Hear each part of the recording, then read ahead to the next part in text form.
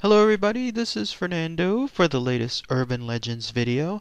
Alright, another entry here based on your suggestions. This one having to do with a pretty fascinating concept that to this day there is still no physical true evidence of it, at least in the sense of when it's actually happening. And so that's why it remains a bit of an urban legend, because after so many centuries of this very, very rare phenomenon occurring, even under today's timeline, we still don't have any concrete evidence as to how it happens, when it happens, and why it happens specifically just to certain people. So it's a pretty gruesome phenomenon, but it's definitely again on the urban legend side because of its mysterious nature, and it's still heavily debated as to how it occurs, like why some people happen to have it happen to them. So I'm going to list and talk about it here, and then note some notable examples so that way you can see some of the information. Be forewarned, it's a little bit more on the gruesome side when it comes to the urban legend stuff. I'm going to include pictures, but not of the actual stuff itself. Some of the, I guess, lighter tone pictures are the ones that are going to be included, and I'm talking about the urban legend known as the spontaneous human combustion. So I'm sure you've heard of this term before. It's one of those things where you come across it in life. It either comes up on some website every now and then. There's stories related to it. It gets shared by email. It gets posted on some social site. Invariably, some news articles will talk about it, but only because every now and then again we do have examples of people suffering, unfortunately, from this condition. And when that occurs, then the entire history of the urban legend again starts all over again, and people become interested in it. So what is spontaneous human combustion? Well, basically it's the idea that somehow, some way, you have a body, a human body, that becomes on fire, almost like the Human Torch from the Marvel Comics when he screams "flame on." In this case, though, there's no laughing matter because you're dealing with something involving an internal combustion of some sort, some kind of chemical reaction or something else entirely different, but it causes the person's body to, at least in theory, to become in flames. And when that happens, they essentially burn from the inside out. So unlike, let's say, someone unfortunately dying in a fire in their apartment that happens to have been on fire because of, let's say, a gas leak or something along those lines. Those are instances where the body burns from the outside in. No, in this case, it has to do with the opposite. Here you have a body that has something happen to it, and then on the inside, that's when the flame grows, comes out of the body, and then it burns that person's body to ashes. There are several notable traits about the cases involved with this spontaneous human combustion, and they all seem to have similarities to them, and I'll talk about them, and it'll help explain in some ways why I believe in most cases it could be something else more realistic rather than, let's say, some crazy theories about I guess these people suffering from something else entirely different. Now, as far as when this stuff started happening, apparently spontaneous human combustion has been occurring for quite some time. We're talking about hundreds of years. In fact, one of the first known examples was back in the 1400s. There was this guy named Polonius Vorstius. He was an Italian knight of some sort, and the legend goes that he is, if not the earliest actual case of spontaneous human combustion. People state that he, on some night, decided to have a lot of wine. Like, let's say he just drank more than he normally did. He was known as someone who liked wine, women, and song. That's apparently how it goes. So he consumed a whole bunch of wine that night, and then all of a sudden he started to, I guess, cough. Like it started to be like something was happening within him that his body wasn't agreeing with. And then, much to people's shock, he actually started to cough up flame, like actual flame. It vomited this flame straight out of his mouth. And then they witnessed, unfortunately, him essentially bursting into flames outright, right then and there. So in front of everybody, he burst out into flames, and that was it. I mean, he burned himself to death right then and there to ashes. So that is at least one of the earliest known instances of the case. By the way, the similarities with regards to the spontaneous nuclear combustion, one of the ones that I'll talk with here, is that the way that the bodies burn makes them very peculiar. They only tend to burn within their entire body's area. So they could be sitting next to something else, another table, they could be sitting next to a window, they could be sitting next to just anything else that's near them. But that other thing that's near them does not burst into flames either, or the flames do not touch the item, however close they are to the body. Instead, there's this weird phenomenon where the body itself is the only thing that burns, despite having many other flammable things surrounding it. So such was the case with this guy as well. Wherever he was, his body was the only thing that burned. And then on top of that, the other similarity is the body itself, once it burns, it mysteriously leaves the hands and or the feet untouched. So a lot of photos that are circulating out there in the internet that showcase examples of spontaneous human combustion showcase similar things. Like you'll see a pile of ash, because in most cases the bones are also reduced to ash, almost as if, and exactly in some cases, and when you think about it, it's as if they were taken and cremated, except only the center part of the body, and that includes everything as far as the head, the skull, the neck, the chest area, the stomach area, and then the pelvic area. But mysteriously, the arms and or the legs, at least those below the knees, seem to be left untouched, and that makes the photos a lot more eerie, because it basically looks like they blew up from the inside out, almost like again, like I was saying earlier with the Human Torch, whenever they burst into flames, they did, but everything as far as anything spreading outward, no, it just stayed within their actual body and then their circumference of their body, and that was it. Another similar area with these bodies is they seem to only affect people when they are by themselves and when they're elderly. Like that seems to be the most common case. Like there's some more cases involving some details. There was one, the most recent one, I think the article was mentioning, was back in 2011.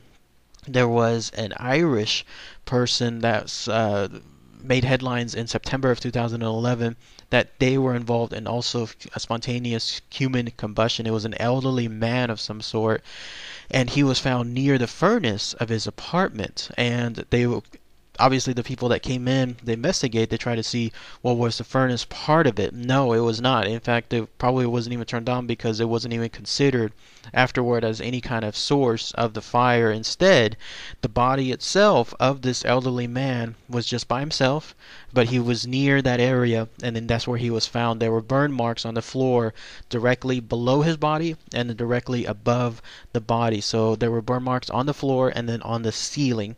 But again, it held to the same theories that when you have these cases, they seem to affect people that are only by themselves, they're elderly, and they seem to have, I guess, a trait where they're either sitting down or they're laying in some kind of bed. So quite interesting stuff. One more case that I'll read for you here has to do with and it's notable because apparently it's the only one that involves a witness of sorts.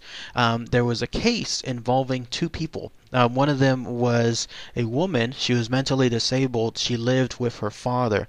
Unfortunately, this mentally disabled woman is the one that became involved in this spontaneous human combustion, because the way it goes is the father, who took care of her and had to take care of her because of her condition, one day saw out of the corner of his eye a very bright flash, and when he turned, that's when he saw that she was on fire. Like again, she was literally on fire. And so he tried to put it out as quickly as he could, but much to his shock, she was there not helping out. Like she was just calmly, again, sitting down, one of the other traits, similarities when it comes to the spontaneous human combustion. She was there calmly sitting down in a chair, not reacting to it at all, and not giving any indication that she was in any sort of pain. One would think, of course, that whenever you have something like this happening, where you have such a high and hot degree of temperature, that people would react, but no, not in this case. And so he tried to put it out, and he himself suffered burns on his hands, which indicated how hot that fire was. But she lived actually through that experience, only temporarily though, because unfortunately she later slipped into a coma and then died thereafter. So this particular incident has been the only one that remains a living witness of sorts, because the father, much to his horror, witnessed this and saw that how she became a case of spontaneous human combustion. So how this happens though is still, there's no discernible reason or way to believe how, but again, it further aligned with other similarities where there were no burns around the body, just one person just staying by themselves, and yet poof, there they are again, 100% in flames. Now, as far as any explanations and how this comes to be, I was mentioning earlier that there could be a lot of real examples, like you can just basically cite it as a happen chance of real circumstances leading to these unfortunate things, because again, the victims tend to be elderly. Again, they tend to be alone, and I mentioned earlier that some of them are sometimes near flames. Like these are people that are known to be either cigarette users, or they have some kind of candles nearby the area, or they use some kind of open fire of some sort. And it's easy in one ways to add 2 plus 2 and realize that if some people, especially those that are elderly, and let's say they happen to drink a little more than usual, maybe, and this is just me surmising, but again, this is kind of stuff where you can add real world experience, at least, and try to make sense of it. And it's the fact that if you're constantly near some kind of flames, even something involving like your casual cigarette, and let's say those ashes happen to touch an area that involves a little bit of alcohol, then, and let's say that alcohol was on someone's shirt, then that's where something like a spark could come about. Or even then, without the alcohol, just any kind of cigarette or candles, like let's say someone is lighting a candle and they create that spark with their match.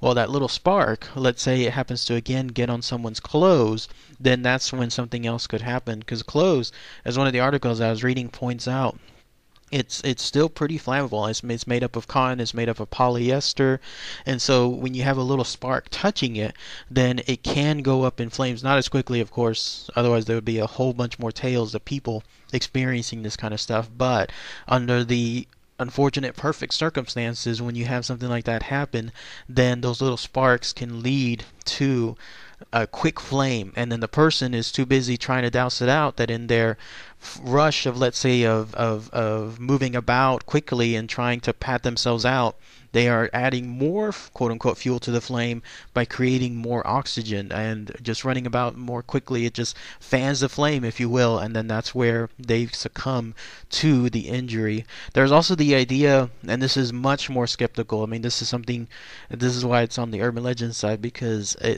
there's no way to prove this, but it's the idea that people can have some kind of internal chemical reaction of sort, something completely out of their control, either something as a chemical goes the wrong way within their body, or who knows, like maybe they themselves experience something and become way too hot, who knows, but something that causes them to burn a chemical within their body, and that flame shoots out or starts that spark, then that's where it leads to the idea of internal human combustion.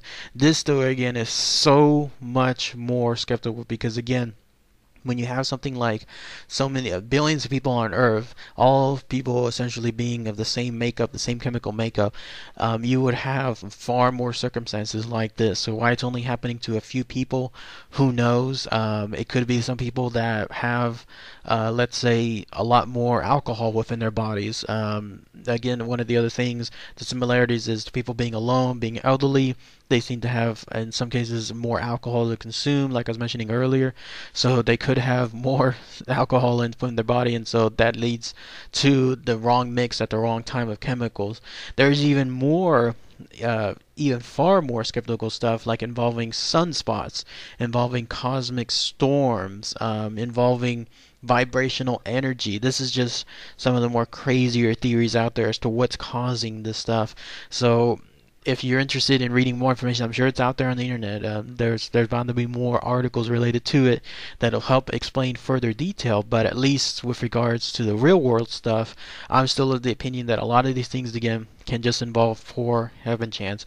You have people that are by themselves, they're lighting something, or they're near something that is creating some kind of spark, and it just happens to land at the wrong place at the wrong time, and then that's why they go up in flames. And as to why the theory is, well, if that's the case, why then is just the circumference of the body only in flames and everything else remains untouched? One of the articles I was reading, one of the science articles, was stating that essentially it's because the body, when it burns and then it puts itself out. So once there's no more fuel of the body, in this case the fat within the body, that helps burn the fuel, that helps burn the fire for a little bit. Once that quickly runs out, then the flames itself run out themselves.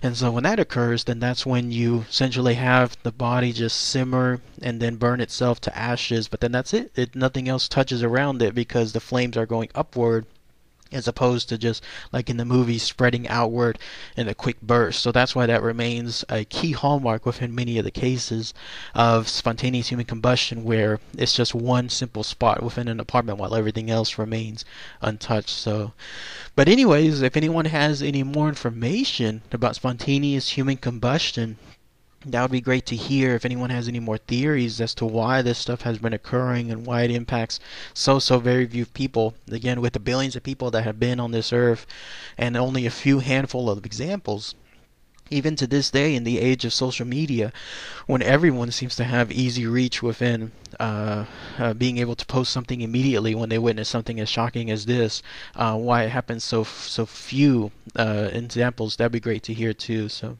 all right, everybody. Thanks again as always. Take care.